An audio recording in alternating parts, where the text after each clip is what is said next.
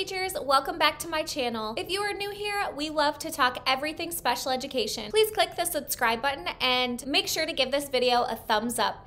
Today's topic that we are going to be talking about is activities for teaching your students the skill of making change. This can be a tough concept for students to really grasp, so that's why I've created so many different activities, because repetition is really key when practicing the skill of making change. All of the activities I'm going to be talking about today are linked in the description of this YouTube video, or you can get them in my TPT store under ActiviTeacher. Please comment below and let me know what grades you teach, because I love to get to know you guys. Let's get started. All of my making change activities are leveled because, as you know, all of our students are at a different level. So I like to do the same activities but have students do it at their own individual level. The first activity I have is an around the classroom scavenger hunt. So these are actually task cards that I use as a scavenger hunt. So here are the 3 different levels that I have. I also color code the levels. So sometimes I have all of the students do the same scavenger hunt, or sometimes I will tell student number 1 to go look for the purple cards, or student number 2 to go look for the orange cards, and so on. I like to tape these around the classroom and then have students record their answers on this recording sheet. So of course you can use task cards as just task cards. There's a million different ways you can use task cards, or you can use them as an around the classroom scavenger hunt to get your students out of their seats and moving.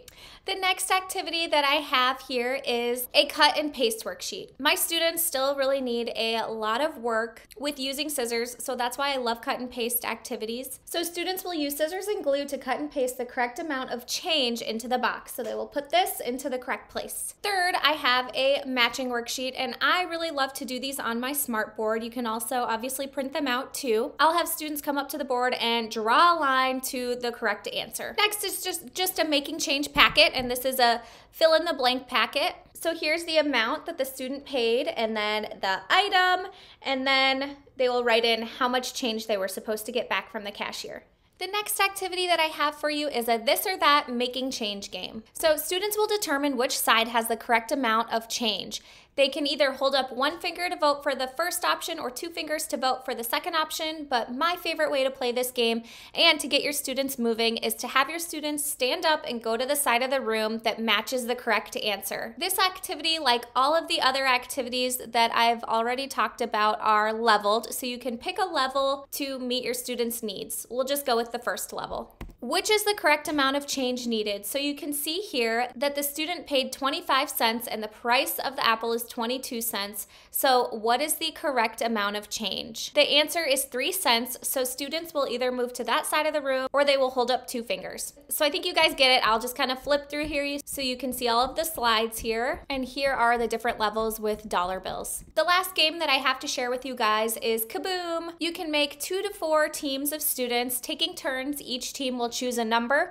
Students will click the number and the slide will either have a math problem or a kaboom. If the team gets a kaboom, they lose their turn. If the team solves the math problem correctly, they get a point, and if they get it wrong, they do not receive a point. So we'll say team number 1 picks number 2. How much change is needed? So they paid $5 and the price is $2, so the students need to figure out that they should be getting $3 back. Next, we'll say students pick number 3. They got a kaboom, so this team happens to lose their turn. And I'll just flip through some of these slides so you can see these also. I hope you guys enjoyed all of these activities and got some really good ideas. Again, all of these activities are linked in the description of this YouTube video, or you can get them on my TPT store, ActiviTeacher. Go ahead and comment below and let me know what grades you teach. And if you like this video, please give it a thumbs up and subscribe to my YouTube channel. Thanks for watching. Happy teaching!